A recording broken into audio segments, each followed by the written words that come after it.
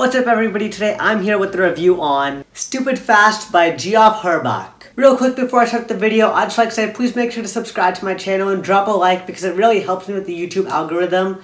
My goal is to get to 600 subscribers by the end of August, which is around 85 more subscribers in about 2 months. And I think that if big YouTubers like Mr. Beast can get around 85 subscribers in probably 5 minutes, I think that we can definitely do it in 2 months. So do me a favor, please subscribe if you have not already. If you have, please tell families and friends about my videos. Thank you, and let's get on with the review.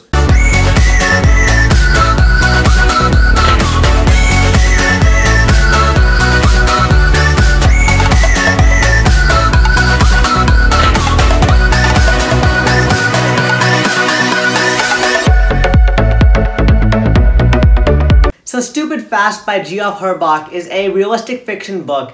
It's about a kid named Felton, who he's always sort of been out of the loop. He said he used to be short, small, he always got bullied, and he always had 1 or 2 friends. Until he hits puberty and something happens and he just shoots up and he becomes 6'1", like 160, and he is super fast now. Like, I'm talking, he is faster than some of the seniors who run track and have broken state records. Felton's only friend, Gus, moves down to Argentina just for the summer, so Felton doesn't really have any friends there, he doesn't have many options. He ends up having to do Gus's paper route and deliver newspapers every day for some extra money.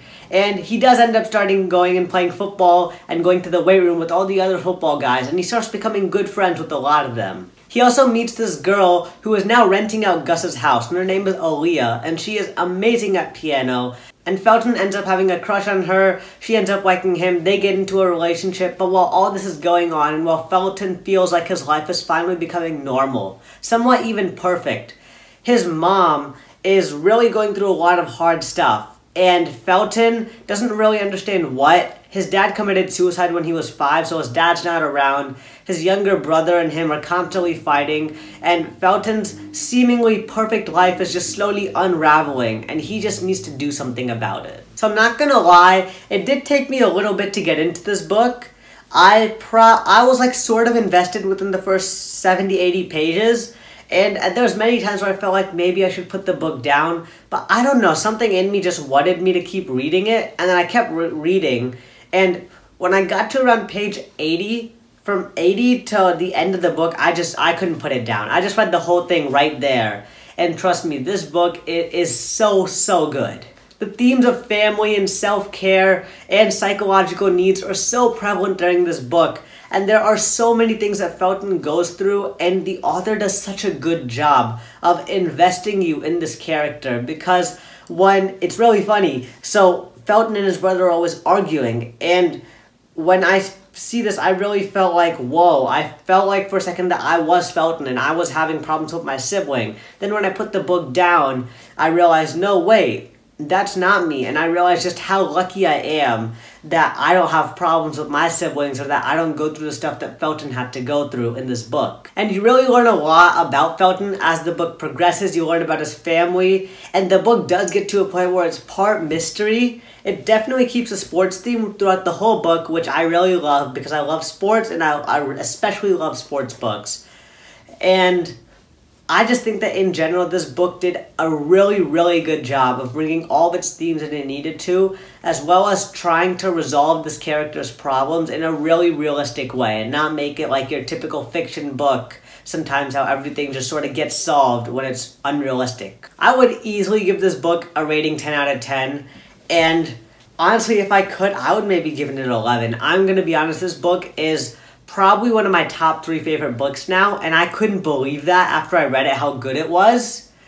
But this book, there's something special about it that I enjoyed it a lot. And it got a ton of awards when it came out in 2011, and thankfully it is a series, so books 2 and 3 are there, and I'm like halfway through book 2 when I'm recording this.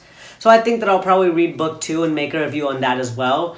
But Stupid Fast, I really think that you guys should read this. Quick little disclaimer, this book is definitely a little more geared towards I'd probably say 8th grade and higher audience, because there is a decent amount of language in it and some mature themes, but not too much. But I think pretty much anybody who's like 13 or 14 and older could read this book easily, and I think that you will really enjoy it. And that's all I've got for today. I do have one thing that I'd like to plug real quick. I've started a new channel, which is a sports highlights channel. I feel like this book might be appropriate to address that channel in. So it's called RJ Highlights, and I'll leave a link to it down below in the description. And I like editing, so I've been posting some sports highlights on the side. So check that channel out. Please subscribe to that, and I'm going to do my best to keep putting out high quality sports highlights on that channel. And I really hope that it gets to a point where it is able to have just as many subscribers as I do on this channel right now. That's all for today. Again, please make sure to subscribe and like this video, and I'll see you in the next one.